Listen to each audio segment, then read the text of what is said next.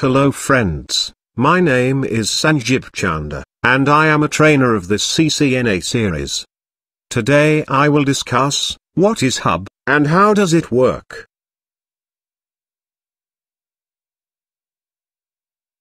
This is a hub network. Here, you can see, 4 computers are connected with a single hub. Hub is a dumb device. It cannot make forwarding decision based on MAC address or IP address. Hub works like a repeater, that's why we can say, hub is a multiport repeater. Hub works on physical layer, of OSI model. When hub receives a signal, to its one port, it just amplifies and forwards the signal to all other ports. It works on bits, 0 and 1.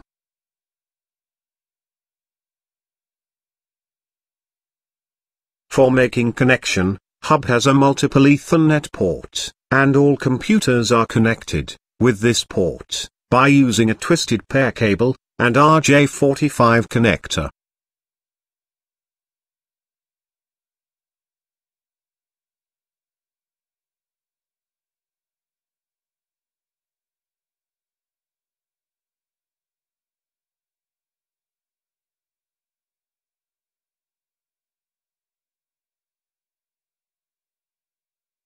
Twisted pair cable. RJ45 connector.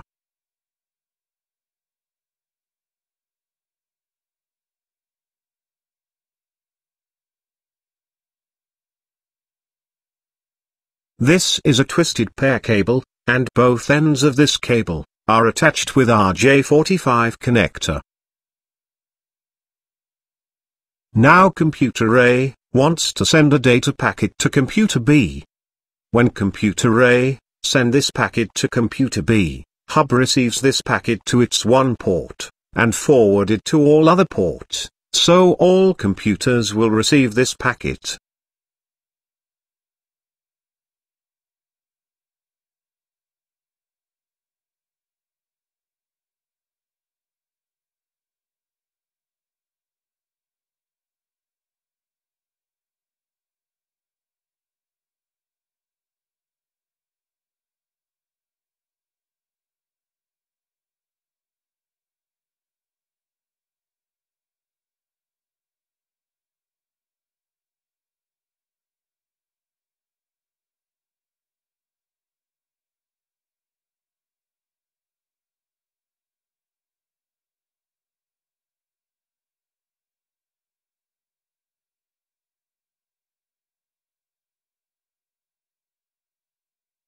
Hub can't make forwarding decision based on MAC address or IP address. That's why when all computers receive this packet, they simply check whether this packet is for them or not. If this packet is not for them, they will discard it, accept correct recipient, like computer B.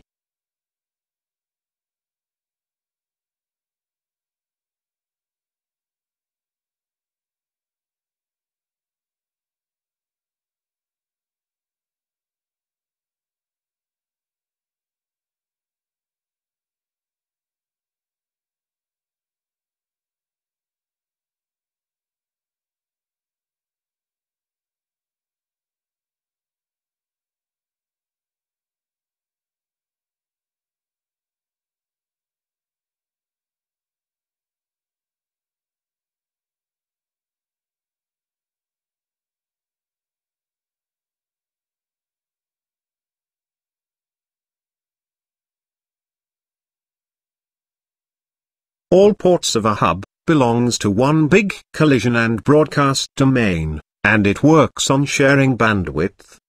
Later on, I will discuss what is collision and broadcast domain. You should know that too many collision and broadcast domain decreases the efficiency of network.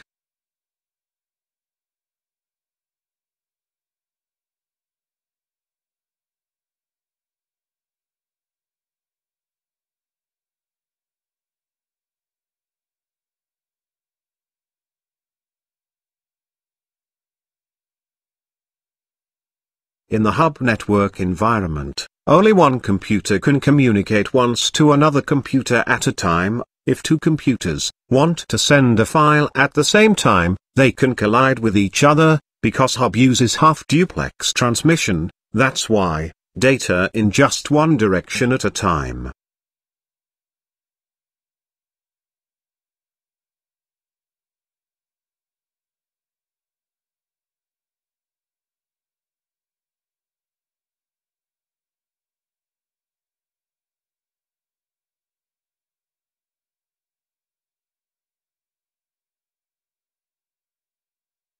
After collision occurred, hub follows the protocol, named CSMA CD, carrier sense multiple access, with collision detection. It is created by IEEE, standard 802.3. CSMA can check whether the media is clear, or not, and CD can detect if there is any collision occurred.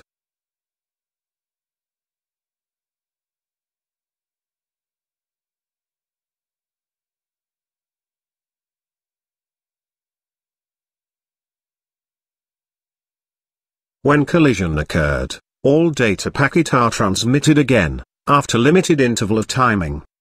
CSMA CD always check whether the transmission media is clear, or not. If the media is clear, only one computer can send a data packet one at a time.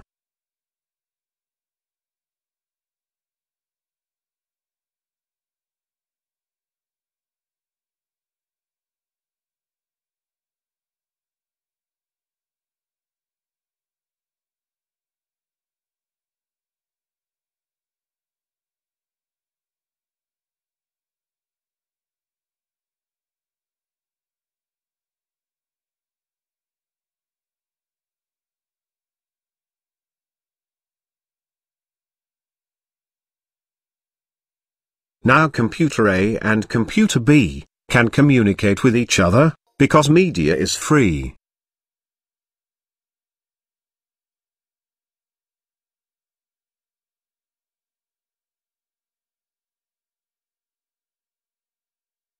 Thanks for watching.